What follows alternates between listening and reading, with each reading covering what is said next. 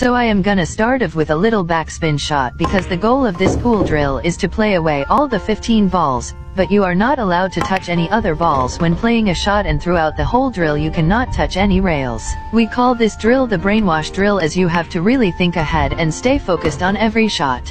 I want you to look closely at where I am aiming onto the white ball on every shot.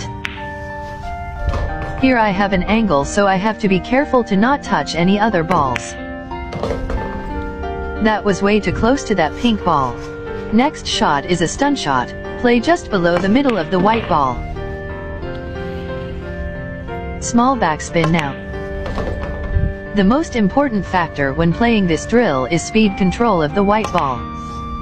Halfway now. It is important to stay still on every shot and to follow through the white ball when executing. Next shot was a close call as well.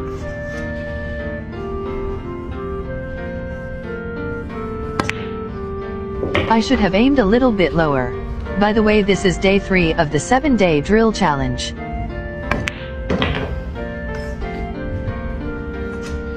Look at my pool stick now. I am going towards the cloth after playing the shot.